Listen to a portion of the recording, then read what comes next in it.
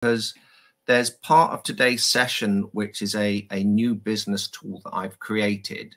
It's a new strategic framework, canvas or diagram to help people to have a real world approach to community building for their marketing. It's also a bit of a plug-in to the business model canvas. So people who are aware of the business model canvas will know about the customer relationships box. So everything that we're talking about today mostly fits in that box. It's the relationship between the value that different businesses create and reaching out to their customers and communicating with their customers. So I wanted to just tell the story as well that part of this session has been tested in the real world. So there's a big part that's also about how you monetize communities. So I started talking to different businesses about that a couple of years ago. So we'll have that business tool alongside the community building tool. So by the end of today, you will have had a new definition potentially for what is a community. We'll have covered the monetizing community, and you'll get some of these new tools and tips for building community. As we found out with the poll, quite a few people either call their customers their community, around a third of the people on the call.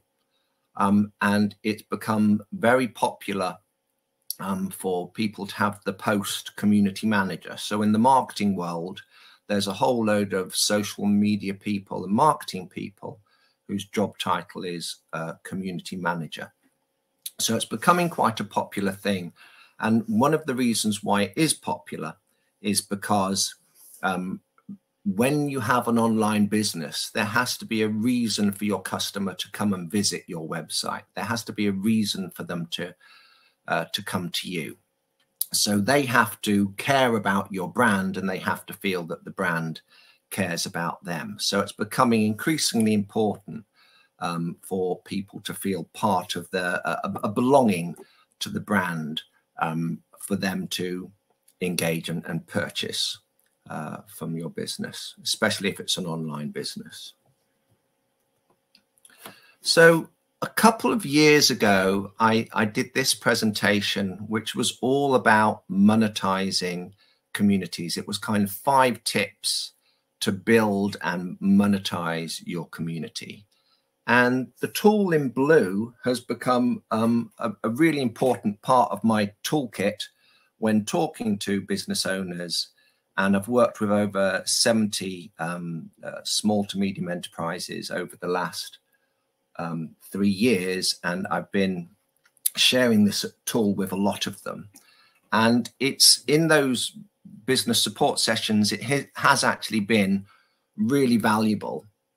So I'm just going to take you through what this diagram does so that you're going to be able to use it for yourselves. So in one way, it's a very simple chart with 2 axes, and we have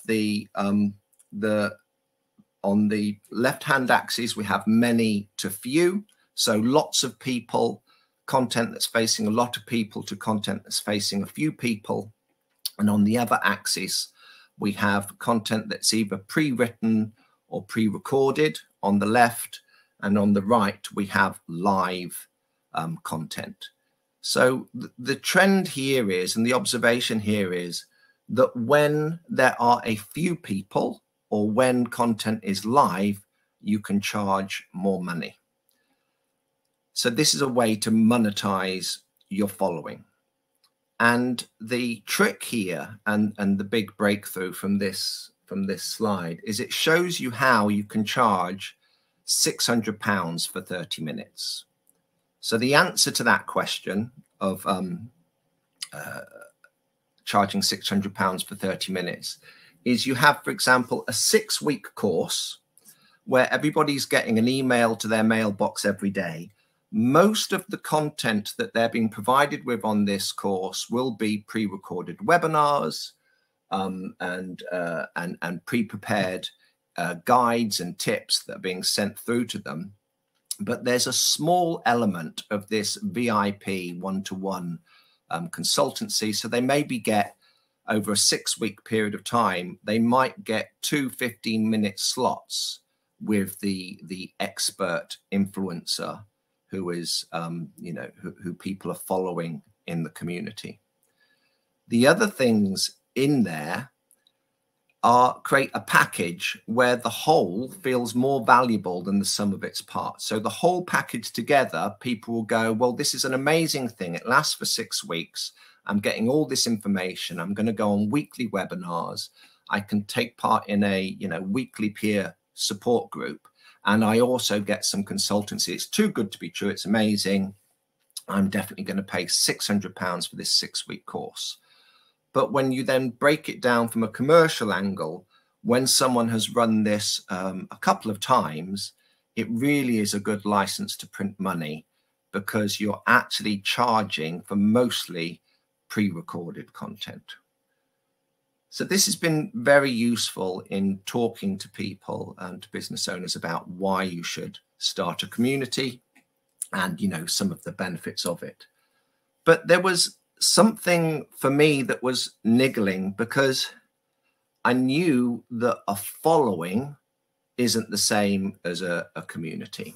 And that's what we're going to go on and talk about. So it was, for the last 2 years, it's been niggling, and it's been hard to put my finger on it around why should brands and influencers need a community, and why should that be a genuine community rather than simply a large number of followers or a large audience or large customer segments. And that's the breakthrough that I'm sharing with you today. So also over the last 2 years, on something called the Help to Grow course, which is the government's flagship course for leadership and management, and which I'm on the authoring team for, we've been sharing with groups of business leaders this case study of Gymshark. So Gymshark, from having done Help to Grow, I'll know that a third of you will have probably heard of Gymshark. They provide fitness conditioning clothing. And then another, 2/3 of you may be less familiar with the brand. So it's gym clothing. But the really interesting thing about Gymshark is it's a unicorn. So it's a startup that's gone from a 0 turnover to a £1 billion turnover.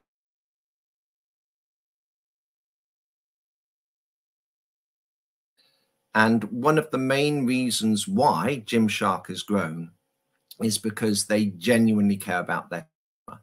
They welcome their customer into their community. They actually call it their family, and they help their customer to improve their fitness conditioning. So they don't simply sell clothes. They are helping people with their fitness conditioning, and they do that in a range of ways. And one of those ways, and which is something that they use from early on, from 2013, is they invited their YouTube heroes to join them on their trade stand at the Body Power Expo at the NEC in 2013. And it was very natural for them to invite these bodybuilding athletes to stand at the front of their stall and show people how to work out. So while that came naturally to them, it was revolutionary in that trade show. Most people had all their stock out front, whereas Gymshark had how to look good in the gym and how to improve their conditioning at the front of their stall. And we would now call that an influencer strategy. And now with hindsight, we would call Gymshark a community business model, because they welcome people into their fitness conditioning community. And over the last couple of years, I've been sharing with groups of business leaders. So typically we have, 10 to 30 business leaders in the room. And on around 10 occasions, I've shared with people that Walker's Crisps also want to develop a community. So Walker's Crisps, their community is around the joyful moments of eating crisps. So I've asked the business leaders in the room, can people care about eating crisps as much as they might be passionate about fitness conditioning and looking good in the gym? Is it possible to create a community around this? Is it a site of passion that people, you know, really enjoy these joyful moments? And there's always a bit of cynicism in the room, but there's always one or two people that go, oh my goodness, I love crisps. Crisps are my life. And, you know, some of the best moments in my life is around crisps. And one person gave the example of they went out on a Friday night with their daughter, and they went out, they chose what film to watch, and they chose what flavor of crisps to have. And that was their special me time together. So the interesting thing here is that even though Walker's Crisps having a community engagement manager and having a community strategy might seem like a bit of a bolt-on that doesn't really work, there is actually a potential for them to improve customer engagement and customer generated content. So you may have seen that they've had a couple of campaigns in line with this strategy. So earlier in the year, around February, they had a Valentine's campaign, which was the £100,000 award for a heart-shaped crisp. And then they also had a big campaign about, should you have the crisps inside your sandwich or on the side next to your sandwich? So that is an execution of their community strategy. But the big question is it real community? And of course, that's what we're going to be talking about today. So it's definitely great user-generated content. It's definitely great involvement with the customer into the campaign. But is it community? So what is community? So we're going to go through now some slides on what is community, and then we're going to go through some tools and tips for building community. And we're going to use a case study of a small Leicestershire organization to kind of explain all of this. So first of all, definition of a community. A community is a group of connected people who are associating with each other, so they're collaborating with each other around some sort of goal or shared interest. But what I'd like you to do here is I'd like you to swap the word thick network for community. So especially when you're speaking to business owners about their customer community, swap out the word community and replace it with the word thick network. And that's because the word community means too many things to too many people. What it should mean in this context is a thick network. And by thick network, we mean that the people in this community are connected to each other and they are associating with each other on all sorts of different projects and in different ways. So there's not a single line of communication. Their communication between other members of the community is multiple. So communication's going in all sorts of directions. And when it's a brand community, we simply have the brand as a member of the community and a supporter and an enabler of the community. So that's one of the definitions of community I want to share with you today. And I also want to share this one. So I want you to move from a definition of community which is out there to a definition of community that is in here. And the example that I'm going to give is the NHS. So when the NHS talk about community nursing, they just mean everybody not in the hospital. So community nursing refers to health visitors, community nurses, and schools nurses. So it's everybody having healthcare outside of the hospital. And then similarly, that definition of community is used all the time, and people just mean everybody out there. When a brand uses this definition, they're just talking about all our customers. And if it's a sophisticated brand with amazing integrated data, you know, the type of service that Annika provides, they might have a wonderful understanding of their customer segments, and they might have tailored content to all those different customers. But that is content that's going mostly in one direction to those different customer segments, rather than the thick network where the communication is going in different directions. When we use the in here definition, we say community isn't a place, it's actually the relationships between a set of people. And that's really important. And we've just got one more slide here, which is really useful for talking about this in here definition.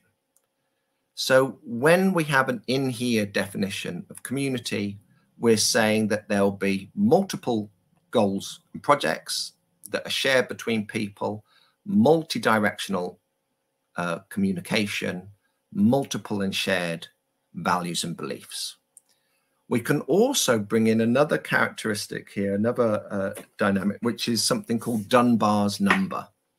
And Dunbar's number says that we have 5 close friends, which are like our family, our kin. Then we have 15 good friends. And then we have 150 people who are acquaintances.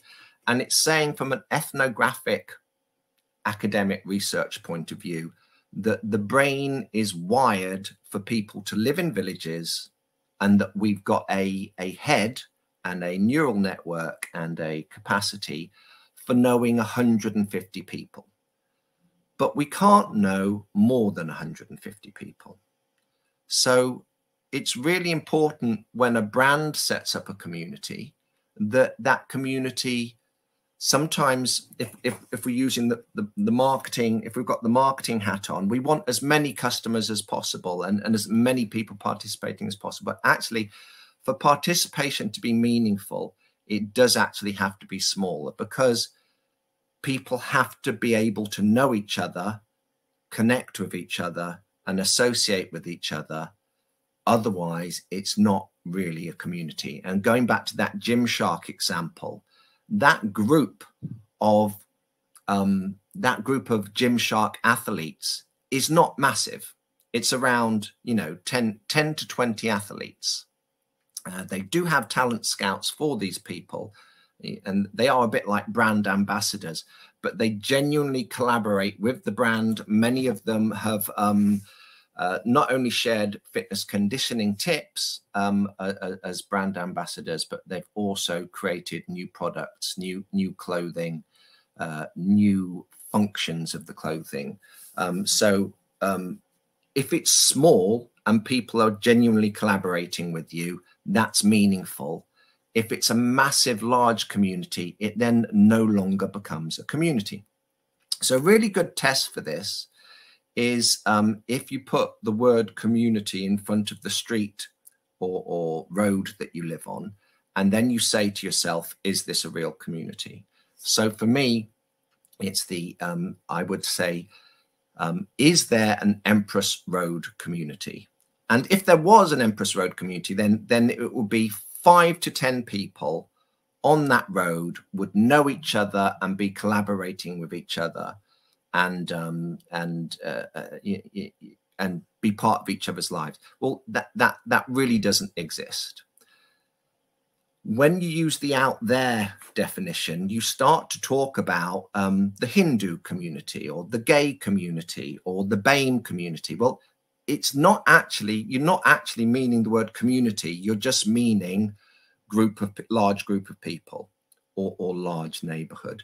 And those people don't all know each other, and they aren't connected with each other, and they aren't working on shared goals. So if you use the thick network definition, all of those typical applications of the word community, a lot of them, they just don't work. So there, for me, there is no such thing as the Empress Road community. Here's a nice slide that just outlines different types of brand communities. So this comes from, I've updated this diagram a bit, so it's a little bit more UK specific, but this comes from a book and an approach by Carrie Melissa Jones called Building Brand Communities. So we've got here a number of different types of communities, and in her book, she talks about fan communities, enthusiast communities, and employee communities. So there's lots of different communities. Some communities like Google do a collaborator community where they bring in a set of people who are experts who help develop Google products. Harley Davidson has a Harley Owners Club. So they are enthusiasts. And Lady Gaga has a Little Monsters community of fans, and we've spoken about Gymshark as well. So there's a wide range of different types of brand community. The example that I want to use when I share these tools that I'm next going to come up with, the case study that I'm going to use for all of these comes from a local garden centre in Leicestershire. So what I did to choose the case study for today is I Googled our values in exclamation mark quotation marks and for Leicestershire, and it was actually really surprising because, you know, once you enter your search into Google, Google's job is to make you happy.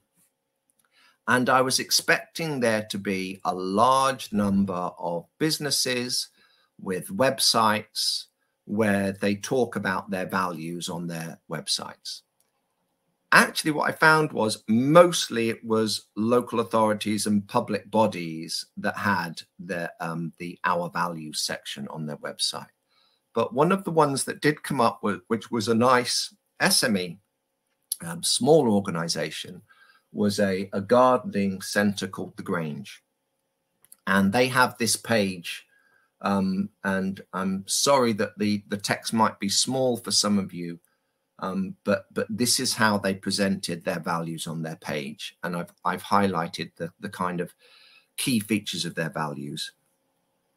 So I haven't spoken to The Grange. I don't know The Grange. It might be that someone's on the call that has either been there, and we might even have the content manager person on the call who looks after The Grange. So if you are, please do join in with the chat.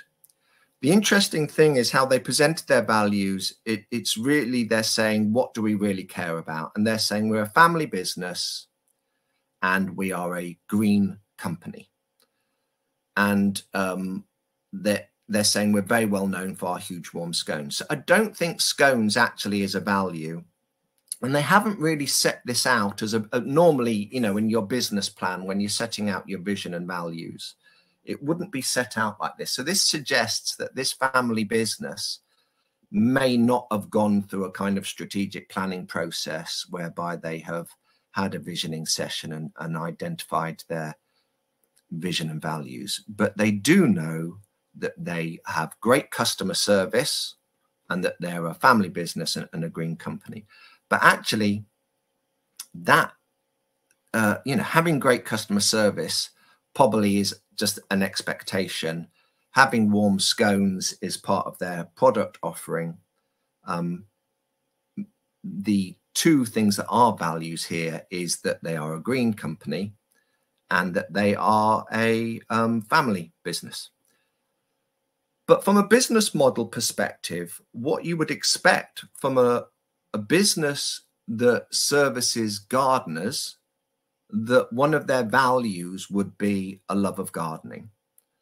And you would expect that a love of gardening would be absolutely key to what they do and what they celebrate in their business. So there's a lot of scope here to talk about how having a community around this passion of people loving their gardens, wanting to spend time in their gardens, wanting to be with their family in the gardens, wanting to bring friends into their gardens, being able to get more healthy physically by gardening and you know, being in their green gym, by improving their mental health through getting soil on their fingers, having a seed in the ground, nurturing growth. It's actually, gardening is actually a really elemental human area, and there's an awful lot that could be explored through a love of gardening. To build a community for this garden centre, and I can see that we've got Kamala saying she's been. They probably do have, as a family business, they probably do have a really good understanding of their customers. They will know what their customers buy. They will know their ideal type of customer. They will know the types of customer that spends a lot of money. If they have a loyalty card scheme of some kind, which they're quite likely to have, they will probably have lists of their customers. So if they were going to create a community of gardeners, so again, applying Dunbar's number, not turning everybody who are their customers into their community, but simply associating with a small group of their customers, it would be possible for them to invite their special customers into the garden centre at a particular time for a gardening club.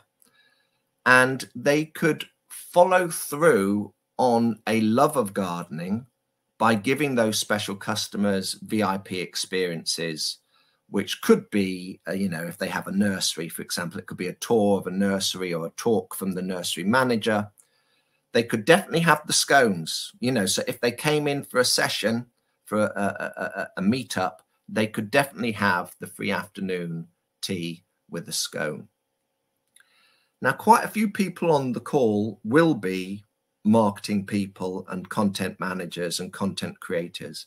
And I would ask you here, if you were sat with this gardening club and these people were talking about what issues are they facing in the garden at the moment, what have they done in their garden recently, and just sharing their gardening tips with each other.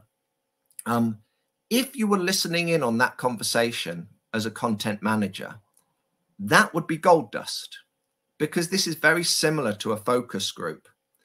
And it's slightly better than a focus group, because for a qualitative market researcher, when they're doing a focus group, the gold standard for the best information provided is unprompted information, information that comes without the interviewer having to ask a question.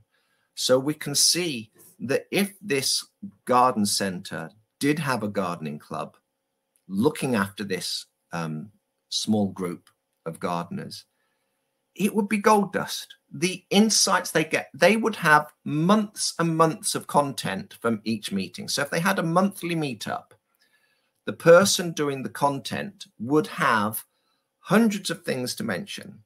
And it could be that to join the club, this is a brand community, a community owned by the garden centre. When they join this community, they understand that the sessions will be recorded, that their data will be used, that it is being supported and financed by the garden centre, but that the garden centre in return is absolutely committed to enabling this group of people to associate around their own goals, projects, and interests. So the brand doesn't direct. So this is very different to a networking event, for example. Often with a networking event, a whole load of people come along and they just get talked to and then they leave. You know, they get 3 talks, keynote speaker, and leave. That's not involvement.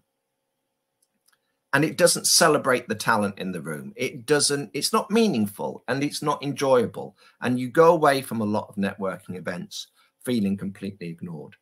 There's an opportunity here for these people to leave feeling a real connection with the brand and having shared high quality information with that brand that then improves their brand qualities, that then gives insights into trends, new products. These gardeners might have a new idea for, I buy my seed potatoes this time of the year, and I would like the seed potatoes to be presented in this way, or in this kind of pack, so I can take it straight home. So the gardeners on the call will know that when you buy your seed potatoes in January, you then start a process called chitting, where probably the wrong word to mention on a call if people misheard me, but the potatoes start to root, and that's something that you do. But you don't want those potatoes to dry out and all sorts of things. So if you truly listen to your customers, and all businesses should listen to their customers, and if this garden centre did this, they would truly listen to their customers. They wouldn't just listen to them as they go through the till. They wouldn't simply be reliant on the data of the sales made through the till. They would actually pick up on the most amazing business insights into their customer's world and how they can make that customer happy, including new trends, new opportunities, new products. And this garden centre might find out such useful information that they might then get partnerships with people for new product development. They might change the layout of the store. They might start to change their offering around their loyalty card. There's so many things that could come out of a garden centre creating a small group of people to come in and participate in a community. So you can see that I'm quite excited and passionate about this, and hopefully that's given you a flavor of what could come out of a community. So here is my beautiful special new tool, which allows you, as some of you are kind of community people, some of you are content management people, some of you are marketing people. This tool allows you to align the values and purpose of the company with the lives and the usage that people have for things, and what they use in this scenario, what they actually use their garden for. So instead of ignoring their gardens and their lives, this is bringing in the customer into the business model, having a much closer relationship with them. And I use this term on the right-hand side, their glorious life. So you are exploring and understanding the customer's glorious life, what they use, the brand, what it means to them, what they use it for.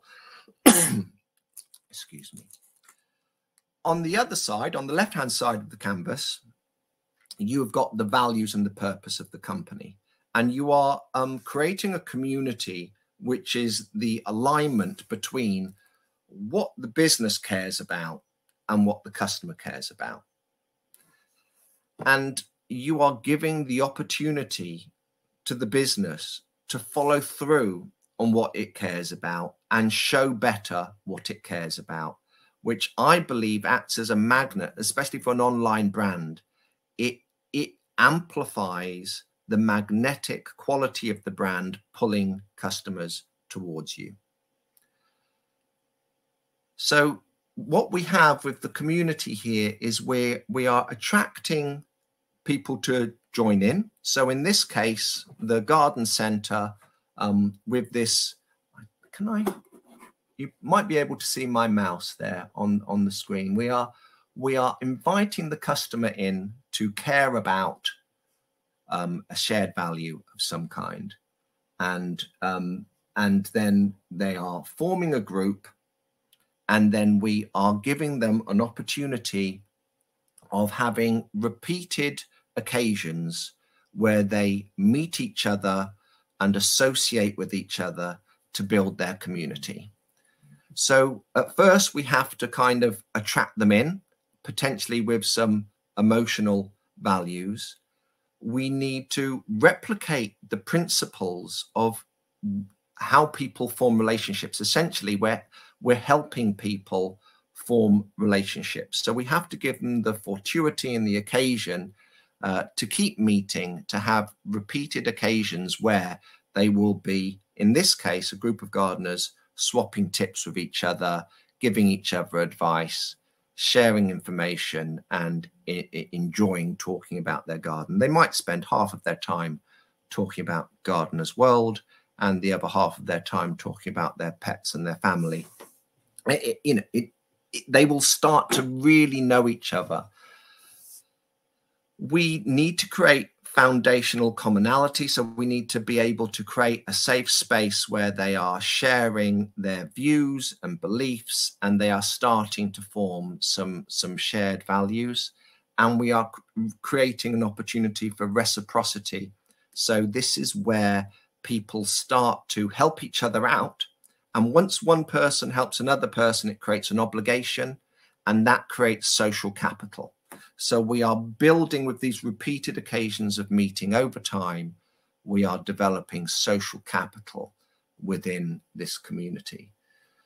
So in many ways, this is a bit like a dating agency or matchmaking agency or a dinner party host who is bringing together a group of people and encouraging them to get to know each other. And you can't force people to have a relationship or to belong, but you can create fertile conditions for that to happen.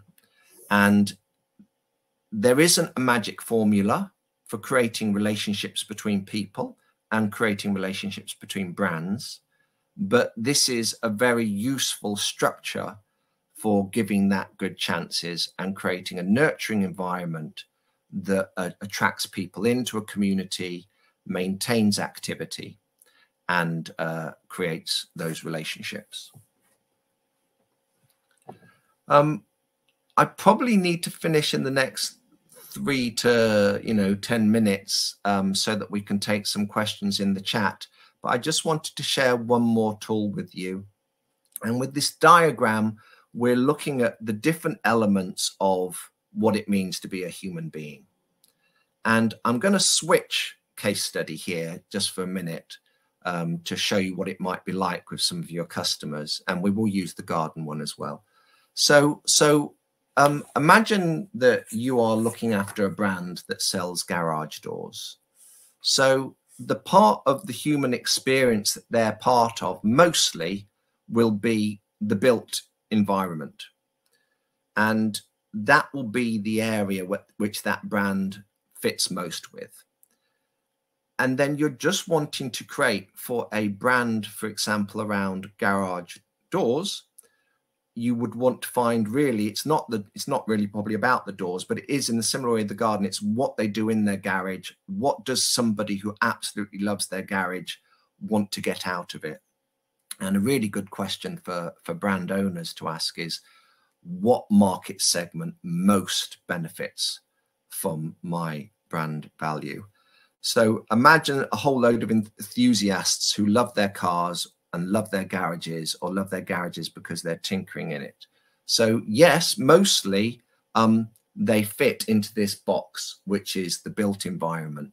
But then you ask the brand owner, choose another segment, which is like the adjacent segment, the thing that is most similar to the built environment, and then choose a wild card segment. So you can't say to a garage door supply and fit company, you can't say, create a community that covers all aspects of human behavior and human activity straight away. But you can start to make their brand more human and help them create a more human community by moving it into an adjacent one and into and maybe one that also has that tests them to stretch themselves a bit further.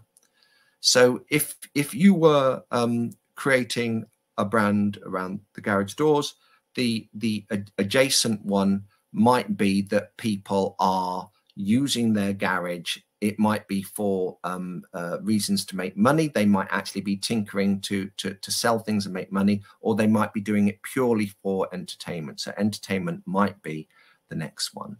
But then what is the next one along that they really care about? Probably knowledge. What is the one that they really don't do in there? Something that would be the wild card, and you come up with something like eating. So probably they are not meeting up in each. There's probably not a community of garage fans, and they're probably not going round to each other's houses to meet up and eat in their garages. But if there was a community around garage fans, there has to be more to it than just garage doors. There can't be just one shared interest. There has to be multiple shared interests, and we need to encourage our brands to become more human and to create more points of activity which enable people to become connected to the brand through the forming of these communities.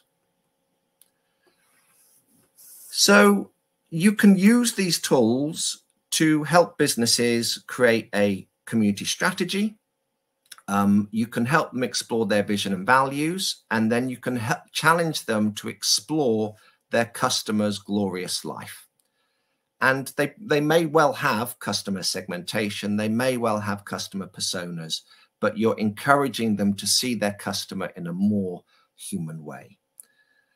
You're then, once you've got your two sides, knowing what your customers want and knowing what your brand is all about, you're talking about building pathways to welcome people into your community and join the community, create excitement, and then you have these repeated meetings that build mutuality and reciprocity, and they get to know each other and they create this thick network over time that creates belonging to the brand and brand equity, and it also provides the brand with amazing business intelligence into their customers. So I will be creating a course on this that can be delivered both to brand owners to help develop their community strategy, but I'll also be creating training courses for marketing people to understand how they can help businesses create their community strategy.